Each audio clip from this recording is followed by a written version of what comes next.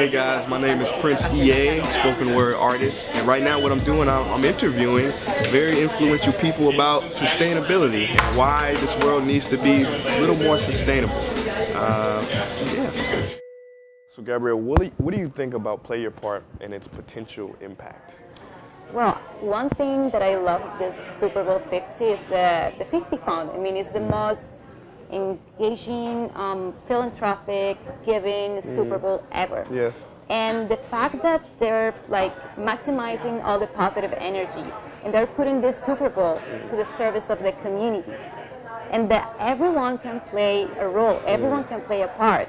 I just think it is the best way to engage millennial attention, interest, and support.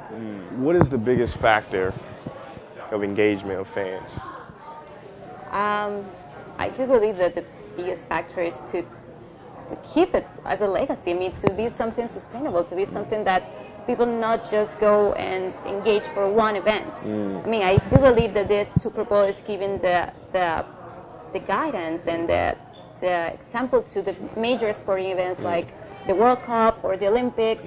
So we don't want to engage for just one. We want to this be a legacy, set sustainable. the trend, yes. So it's something that as a generation and as a fellow fans, we can maybe spread the word, make it continuously. Exactly. So I think it's one of the biggest challenges, not to be engaged for one event, it's just to keep the people continually engaged. Absolutely.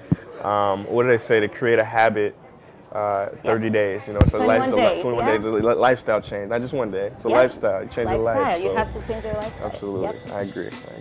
Cool.